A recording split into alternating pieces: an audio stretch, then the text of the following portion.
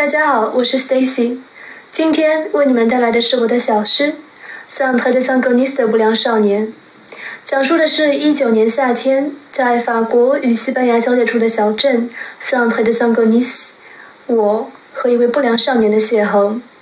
希望你们喜欢 ，Enjoy。Grapevines, lushness, raw bricks.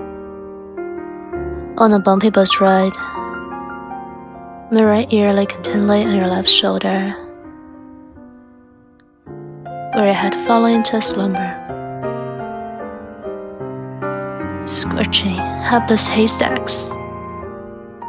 The only barrier in between was a flimsy skirt. Had to bend on a squat so that I won't get butt hurt. Suddenly, a curving soccer ball flew overhead. A missed shot I forget in the past. We sat side by side, temples kissing, yet still felt the frigid wall prodding the back of our heads. Awkwardness sucked the air out of our larynxes.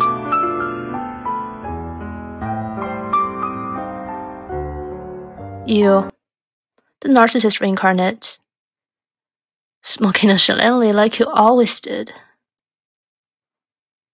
If you carry on like this, brace yourself for a quick demise.